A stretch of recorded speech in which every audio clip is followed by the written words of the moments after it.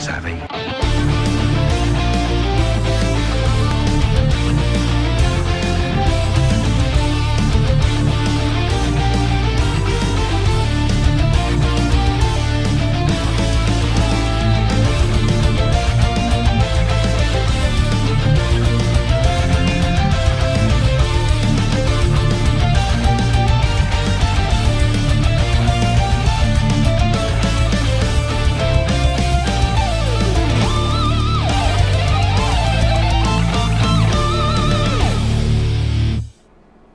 Good morning, Pirates, and welcome to Bullying Prevention Week here on Pirates Unplugged.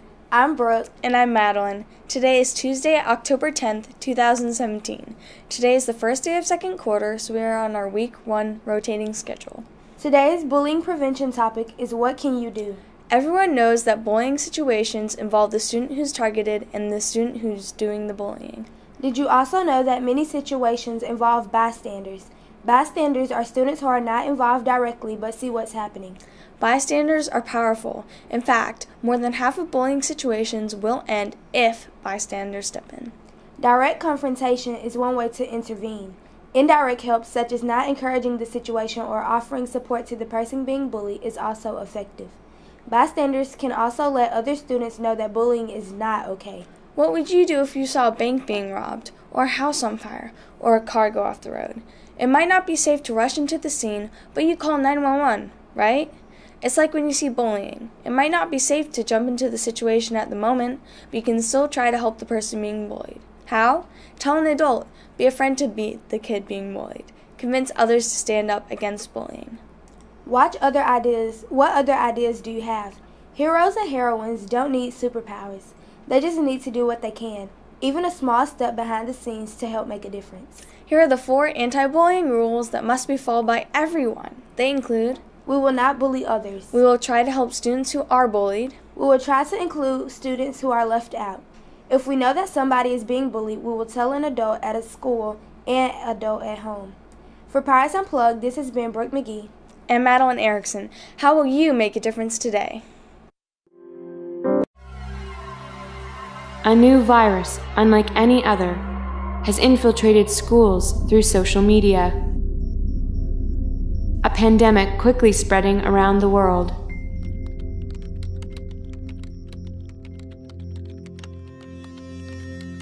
Its origin is yet to be known. However, individuals with a history of negative and violent home environments are often more susceptible to contraction.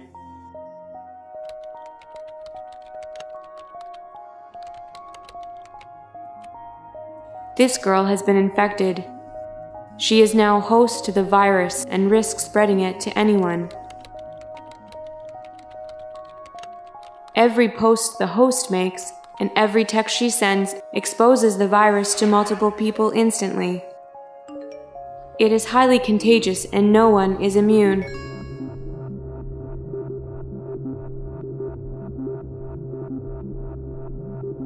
But some individuals may suffer more greatly from its side effects.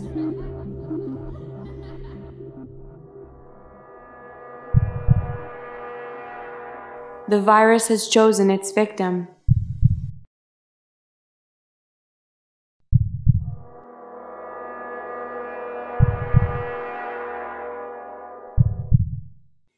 Carriers of the virus can be the least suspected of people and may even be unaware of their own infection.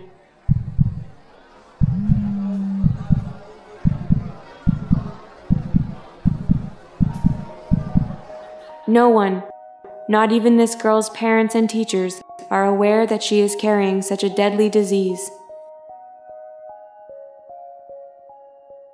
Strains of this illness can be transferred by phone, email, and social media. Through wireless and satellite transmission, it can reach you at home, at school, or anywhere.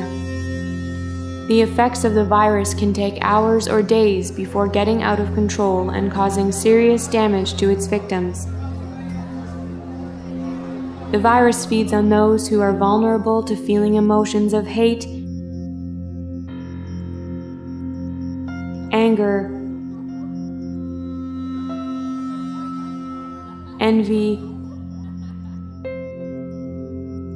insecurity, and peer pressure.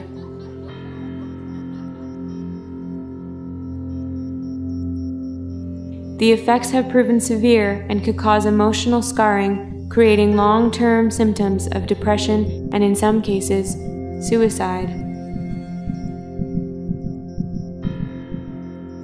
But there is a way to fight against it.